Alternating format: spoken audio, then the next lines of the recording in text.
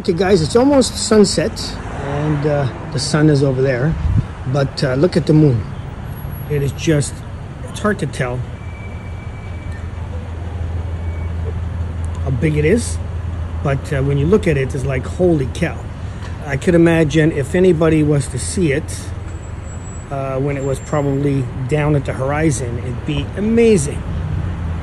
It'd be one of those things that people like, wow. We also trying to pick out that comet today because it was not supposed to be clear, and it turned clear. So in about 20 to 30 minutes, we're gonna go take a look. Okay, so I am releasing this video tomorrow, and then tomorrow's video, which was gonna come out tomorrow, is gonna come out next week. Anyway, what I do want to explain to new people is, because I even read it on one of the Facebook groups, that, you know, they took a picture of the cloud and it's like, is this the comet? So a lot of new people don't know. And then others were like, I can't see it either. So I want to do this video so that way the people who live in and around light pollution, any big cities, most likely are not going to see it, okay? Because it's just too much light pollution and too much moon. So you're not going to see it visually with your eyes, but probably with binoculars and a telescope.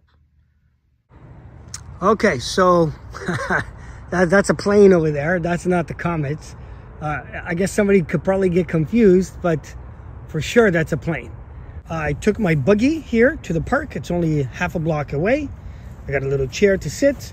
I have the Celestron 4-inch f5 refractor. So it's a very wide telescope. And I'm going to start setting up. If I turn the camera the opposite way that I had it, then I can use the flash. Now I do have it on the AZ3, which is not the greatest. So we're going to see how today goes. And if I need to switch it to the other one, then I will do it. But I brought vice grips because this nut here, you can kind of tighten it, and it works for a couple or a little while if you really crank that nut. And I'm just going to leave it like that. See, I can't see Arcturus yet. Oh, there we go. I see it now. Arcturus is up there. There's Arcturus right there. I did bring my 56mm Meade Super Palazzo, which gets me about 8 power, 8.9 to be exact. And we're gonna just wait a little longer. Hopefully within the next 15 minutes is when I can start to see it. And that's it. I'll see you guys in a little bit.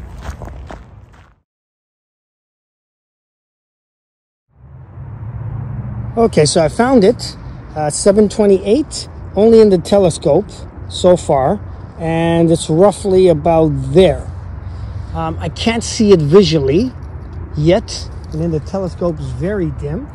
It is a little bit high, but I don't see it yet visually or through the camera, only through the telescope on this guy here. Okay, so with a Meade 56mm eyepiece, it's dim.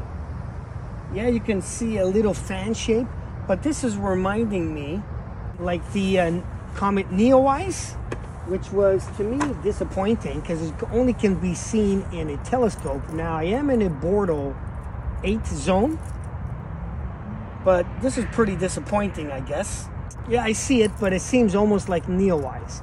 I don't know if I have to get out of the city to see it visually, or if the moon wasn't around, but it is what it is. So today is October 16th, and now maybe it'll get a little better when it's brighter. Now here's something that's weird that I just noticed. Now this Meade 2-inch eyepiece is big. I mean, it's not the biggest 2-inch eyepiece, but in this tri-adapter, the move, shoot, move, it just squeaks by. So I'm gonna see if I can take a picture or a video through it, but maybe I might wait another half an hour just to see if later on gets a little darker and I could see it. But I'm hoping to see if I could see it live, because, you know, NEOWISE wasn't that great to me compared, you know, when I saw Comet Hakataki in 96 and Hale-Bopp in 97. NEOWISE was okay, but not great. And this one, I'm not sure yet. I can see it. And remember too, with a 56mm eyepiece in this format, with a 2-inch diagonal, I'm getting 8.9 power, which is like binoculars.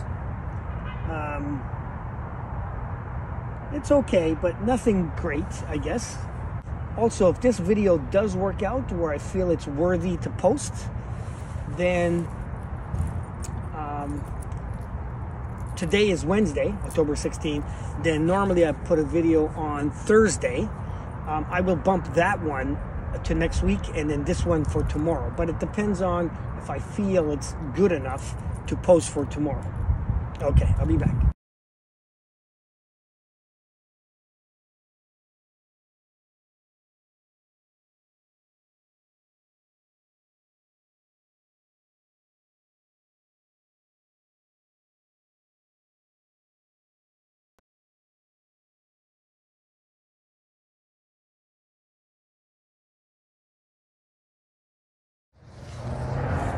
Okay, so I do have a word of advice for you guys that are observing from the city.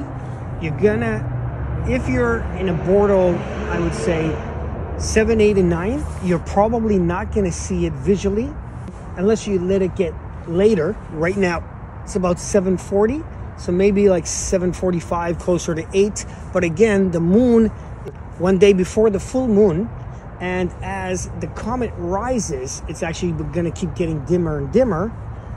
But even though it's kind of rising, it's going to be in more darker skies because it's not in the twilight. But, you know, and this comet's only around for about 3 more weeks, right? But this moon is going to be, I guess, until it gets to the last quarter moon, it's going to be another week. So it's tricky to say. But for you guys, I would say in the city, bring binoculars or a small, wide telescope. Otherwise, you're not going to really see it with visually. I did bring the wrong tripod.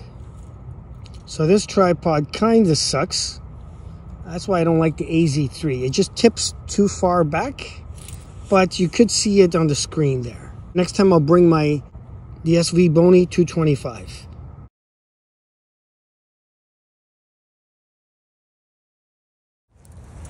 Okay guys, so it's basically 8 o'clock right now.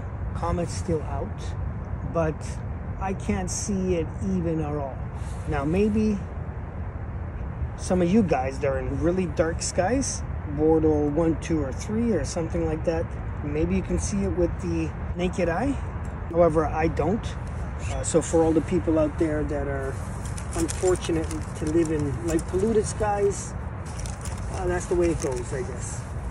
But I don't see anything, not even like a hint, unless I use the camera function or the telescope.